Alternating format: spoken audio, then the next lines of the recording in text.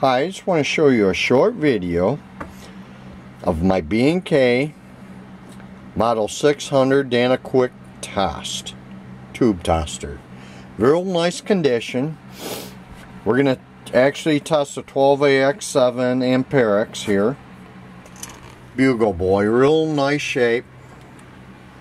Comes with a nice thick manual. These are thick pages, these aren't thin. This is original. Tells all your different types of tubes.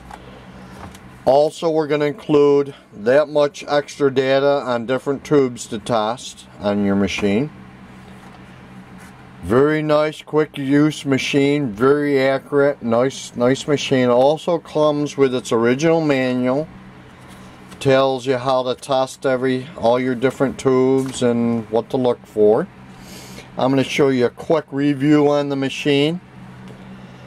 Actually, first thing you'd like to do on this 12AX7, you want to check for shorts in it.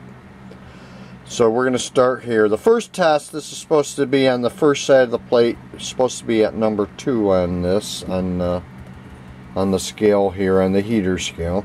So we're going to set this, but to check for shorts, you want to start at 1. You want to rotate this. Each click slowly. Now, if that light up top there lights and stays lit on any of them, this tube is shorted and we're not going to test it any further. Right now it seems to be fine. Then we're going to check the grid emission, the gas on the tube. And then actually we're into the green on that. See, that little top notch is green. If it went up into the white in any way, we're going to reject it. We're not going to even test this tube any further here. So let me see here. We're going to check the other side. Now this setting here for the other plate, this is the only one you have to change.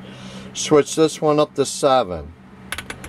The first side on the quality, we're getting roughly about 94, 92 in that range, 93. So that's really good. This is a real good tube here. On the other side, the only one you want to switch is to number 7 there. The rest of the adjusters here stay the same. And we're going to check that side. And you can see that's nice and even. So this is a real nice equal balanced 12AX7. Real nice condition. I just wanted to show you the unit in operation. Really nice to test tubes.